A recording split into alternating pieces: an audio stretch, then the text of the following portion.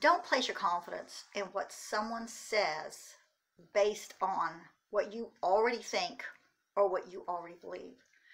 Base your confidence in God's word. God's word never changes. God's word never fails. Now, people can pull things out here and pull things out there and make it look like it says something it doesn't. And it's very easy to be led by people that can do this. There's some really, really crafty people that can do this. But if you stay in the word and you don't skip places that are uncomfortable, if you read God's word consistently every day, there is an overarching theme. There is a continuity. And some of these rabbits people chase do not line up to the continuity of the Word of God. So that's my encouragement today, is if you're going through a hard time, if you're dealing with difficulties, or if your life is perfect, dig into God's Word, because He will give you the answers you need in every situation in life.